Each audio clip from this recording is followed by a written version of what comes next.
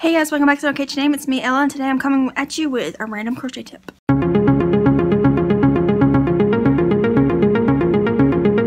Random crochet tip number 1. I'm just going to post these as I think of them randomly, hence the name random. But this is one that I've started doing forever ago. Wow, like a year ago.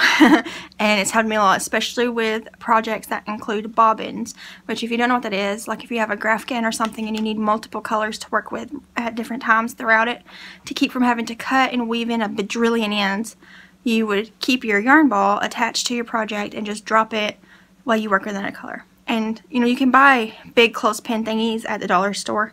A lot of people do that.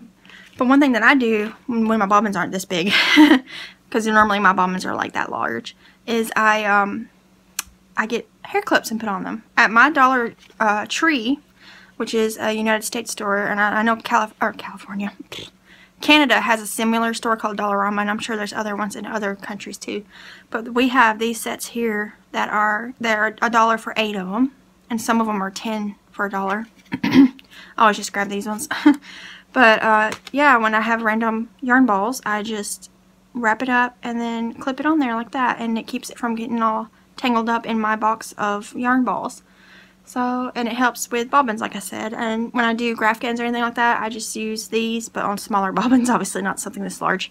But yeah, it's just handy, and it keeps it from getting a huge tangled mess, and it's pretty easy to, you know, slide in and out without getting tangled up on stuff. So yeah, there's a random crochet tip for you.